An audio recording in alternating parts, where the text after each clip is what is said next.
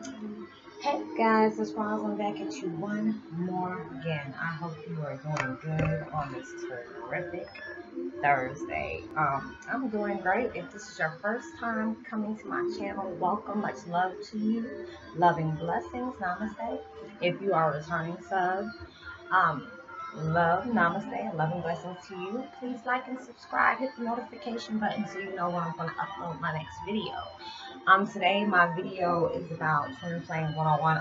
Before I even start that, I hope everybody is doing good today. Today my video is about Twin Flame 101. What does my dad mean to you? Where were you at when you first found out of his passing? How has he influenced your life?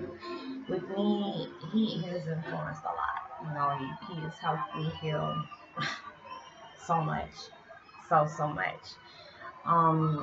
Because going on this journey was really, it's still, it's a journey. It's a ride. When I look back at his passing, it brings up a lot of emotions other than just grief. Brings back a lot of memories. Like 2 or 3 years prior, on and off, like for months, I kept having these dreams that, you know, that a dark figure that I kept calling Daddy was collapsing. I didn't know if they died or anything, but I just seen them go out in their chest and they just collapsed. And I always kept waking up.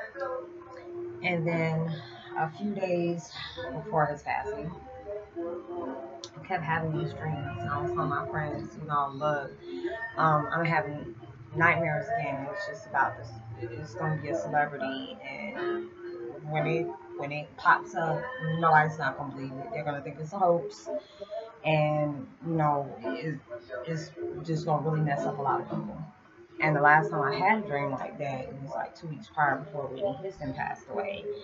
And my friends was like, you know, the last time you told me about this is just when Whitney Houston passed away. And I'm like, oh man, you know, who is it? You know, I'm like, I don't know. And it was just like a few days after that, you know, I started having a dream again. I was telling my friend, I was just like, look, I'm having these dreams again. But they were more intensified. It's like now it's like a father figure to me. And she was like, who's the father figure? You know, I'm just like, I like a lot of people, but it was just like I wasn't putting 2 and 2 together at the time. And next thing you know, I was having dreams, and it was like these big, huge metal doors. And it was a spotlight on it. And when the spotlight was on it, all these weird notifications keep popping up on the screen, I'm sorry. The door would shut, and I would see the shadow figure again grabbing his chest, and I was screaming. And I heard somebody else scream too, but the scream sounded familiar, but I just didn't know who the scream matched up with the face. And I just kept screaming and saying, Daddy, Daddy, please open the door, please, please, please. And I just woke up like drenched in sweat, screaming like, Daddy, please don't be dead. You know, my ex was just like, are you okay? And I just kept on having dreams that, you know, my daddy was gonna die. And I asked my doctor, Dad, I'm like, are you okay? And then he was just like, I'm fine, stop worrying about me, you know, we all have an ass and blah, blah, blah. And it was just like we were celebrating 420 at the time. And it was just like, what's wrong? And I was just like, something's not right. You know, even that whole day when I was at work, you know, I was just having these chest pains. And I'm like, you okay? And it's just like, no, something's not right. Something's not right. You know, and then I had to go to the store later on that day after work. And next thing you know, I hear somebody coming through the door and saying, you know, the black world's really about to have a fit. You know, the king of pop, you know, not the king of pop, but the Prince of Pop or Prince of Rock and Roll, whatever he had said, has passed away. And you're like, who's that? It was just like, you know, the Prince of Pop. Oh my God, Prince? I'm like, no. You know, whatever. You know, I try to hurry him out the store and, you know, try not to make a scene and ran and called my ex-boyfriend, and it was just like, you know, did you hear? He was like, yeah, I heard, and, you know, it's supposed to be a hoax or whatever, you know, he looked it up or whatever, it's like it's a hoax. And then I said, well, no. When I looked up, I couldn't get it fast enough. I couldn't go home fast enough. And I looked it up and I was just crying. I said, no, it's true. It's true. It was just like, he died in the elevator and I wasn't putting two and two together. I was having a dream about somebody being in the elevator. And, listening to his music, it does so much for me. And it makes me look at it a different way after, knowing some of the years, like certain songs that I used to hear on the radio or came on a video channel or something like that he has put out, and I was just like that. And then it's like now when I'm finally knowing the truth, there's a lot of songs that I can relate to, and then I look at it differently. And it's been a lot to heal and, to deal with. And, out of this tragedy, I got to look at the fact that 2 or 3 days before that, I had talked to him and didn't realize that it was him I was talking to. I just so happened to go to my adopted father's house, and it just so happened to hear my stepmom on the phone with somebody on speakerphone, and I'm just like, whoever that is sounds sick. I was just like, good gosh. And I was coming around the corner, and I was like, hey, I'm here. And then they got real quiet, and then she was just like, I was just like, hey, what you doing or whatever, and got into a conversation. She was like, oh, before you get into a conversation, I got somebody I need you to talk to, one of my patients or whatever. And she's a caregiver. So I'm just like, the last person I talked to that, I knew because I worked with them, taking them back and forth to their doctor's appointments, was one of her patients and stuff like that. So, she had passed on, God rest her soul, but that's the only one she would ever let me talk to. She never asked me to talk to anybody.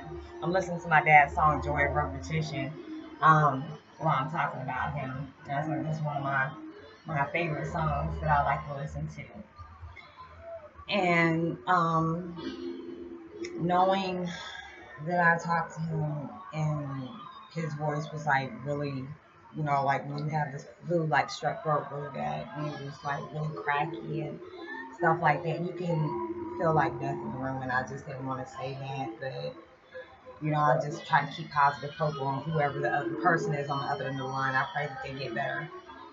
And it really did something to me just to know, like, wow, you actually talked to your dad a few days before he passed, and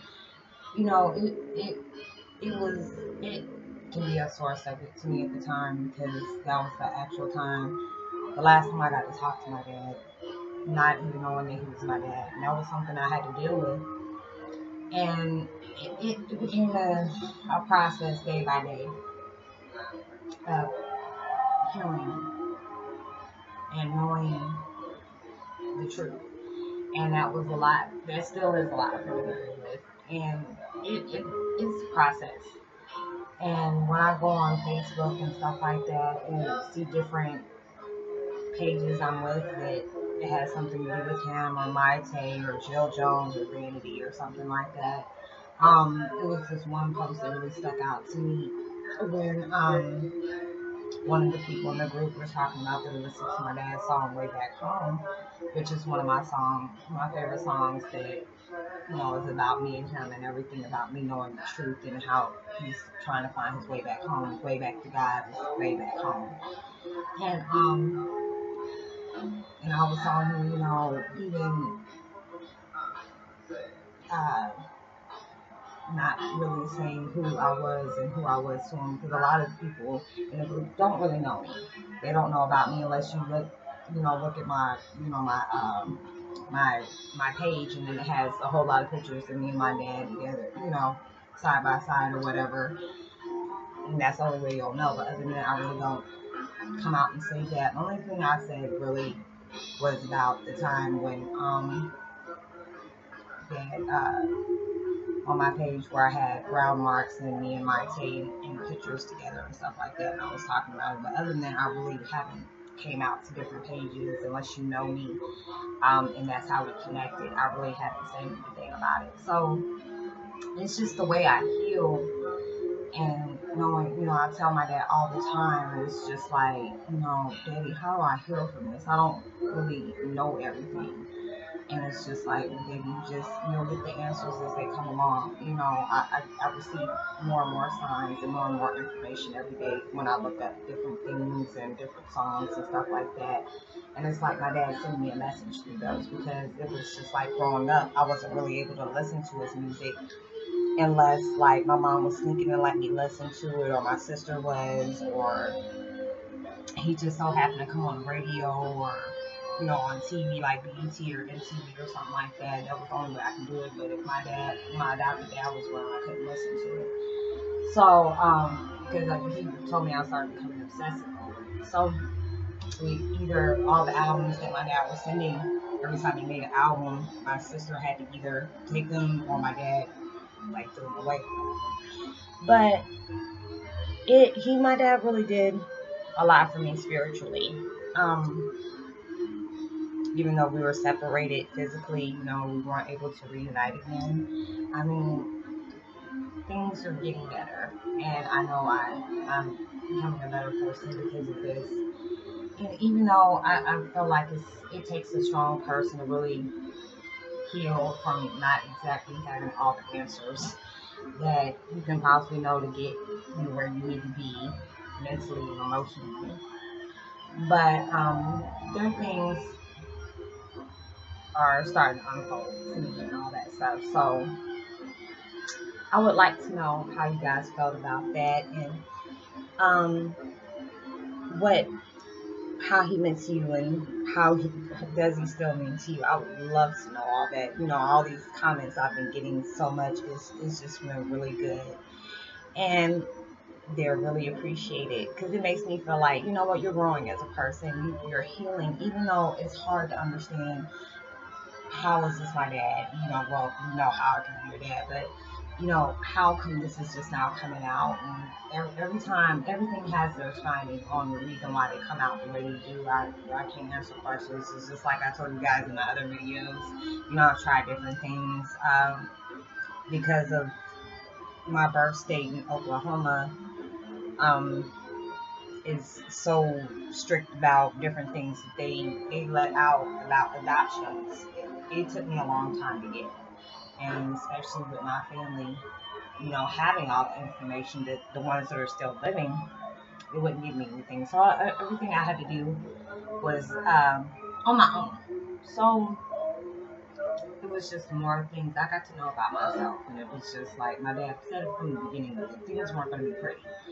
And I was just like, Dad, am I going crazy or something? And then come to find out that when the secret hit me, it just hit me like somebody just hit me in the stomach, like really bad. And I thought I was going to be sick. And I think I did get sick a couple of times when I knew the truth.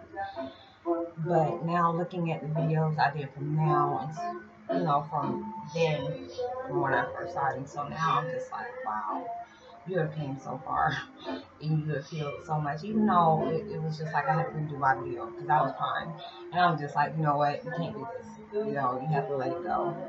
Even though death is a very painful thing, and we all go through it on a circle of life, but I guess it's just the way you had to get the truth when it was too late.